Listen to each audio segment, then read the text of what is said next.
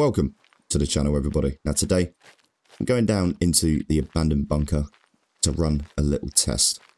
So, let's get straight into it, shall we? So, today I decided to test the difference between a bulletproof vest and a stabproof vest up against a razor. Now, logically, a stabproof vest should give you quite good protection against these guys. Obviously, their main form of attack is stabbing. Oh, hello. Didn't hear you jump down then. Alright, we'll get you off. I'm not taking any damage from that yet. And then we'll just get into like a fist fight with him.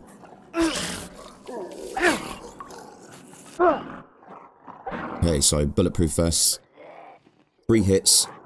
We're taking about 10% damage each time, 11% damage. And on the 3rd hit, we got knocked out. Or passed out.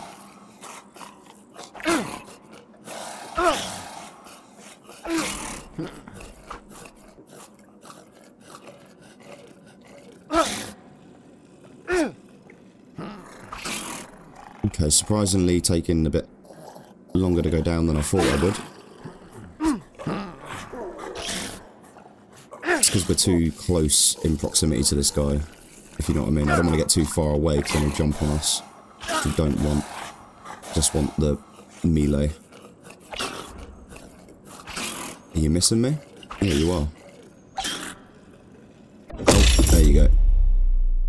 Right then, so we'll respawn and go back down with a stabproof vest this time. So let's head down here. Do exactly the same thing. We're going to run into this room and we'll attract one into here.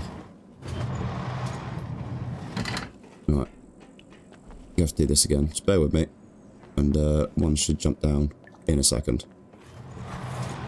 Oh, I had to get rid of a puppet, but we didn't take any damage. He did the same thing at the beginning as well and jumped on us, so it's a fair test at the moment. So 3 hits, no damage. 4, 5th hit, we got damage. 6th hit, we got damage. 7th, we got damage. But as you can see, 90% on our bulletproof and 55% on a stabproof. So, yeah, your bulletproof's going to last a lot longer, but you're going to die probably a bit quicker in a bulletproof vest rather than a stabproof vest. So, you're better off probably taking a stabproof vest if you want that extra protection and you're not bothered about your inventory slots. There you go. So, all in all, taking a stabproof vest down there with you is probably going to give you a little longer survivability rate than what a bulletproof vest would. On the other hand, you are going to lose 8 slots of inventory space by not taking a bulletproof vest. Because with a stabproof vest, 1, it weighs 4 kg. Secondly, it has no inventory space. So you are going to lose that, obviously, when you go down with one. But as you saw initially, we got away with not being damaged straight away in the first 3 hits, as well as passing out with a stabproof vest on over a bulletproof vest. So, a few things to take away from this, if you will, and I hope you enjoyed it.